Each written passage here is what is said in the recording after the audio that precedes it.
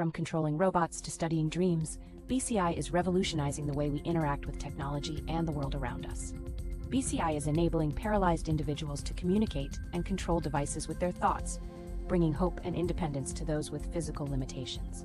As BCI technology advances, concerns about brain privacy, hacking, and ethical implications have emerged, raising important questions about the future of this revolutionary technology. BCI is being utilized to allow soldiers to control robot dogs with their brain signals, showcasing the potential for military applications of this groundbreaking technology.